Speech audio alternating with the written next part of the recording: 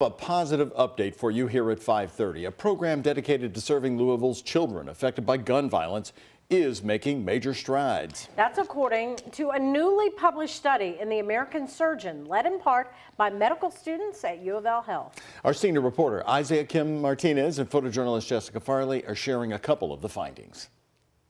One more shot, but you gotta let them know you're giving them a shot. I will give you a shot, Barry.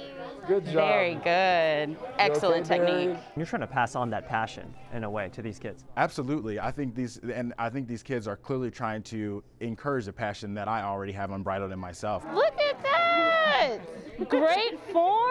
The question was whether an effort to connect medical students, a trauma center, and the community would make a positive difference on Louisville's kids, specifically the ones caught in the aftermath of gun violence. And our paper said yes. Months-long research shows the Future Healers program has been successful. And kind of show these kids that they are not defined by their past, their history, where they come from. Do you hear that?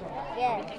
Yeah? Pretty cool, huh? Future Healers was created in 2020. They help kids ages 4 to 13 by teaching them about the medical field and the opportunities it offers. So is Boba feeling better now? Yeah. Now we're learning 60% of the youth in the program, now totaling more than 120 kids, are interested in a future career in health sciences. That's according to the new report published in the American Surgeon. I'm a diehard Cardinal, but I'm flying after this. 28-year-old Joseph Holland is one of the medical students who helped do research for this study.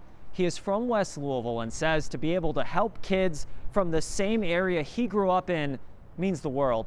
It's a part of the reason why I was so, invigorated to start and be a part of the founding of this program. To be specifically addressing some of the issues that are part of the community I'm from, just like makes my life so much more, worth living to me. It's a mission Holland tells me is only growing stronger from here. Isaiah Kim Martinez, WHAS 11 on your side. The Future Healers program is a partnership between U of L Health and Christopher 2X and his Game Changers program. And the study surveyed 92 children and 64 caregivers. We're told the next one will focus on hearing from parents.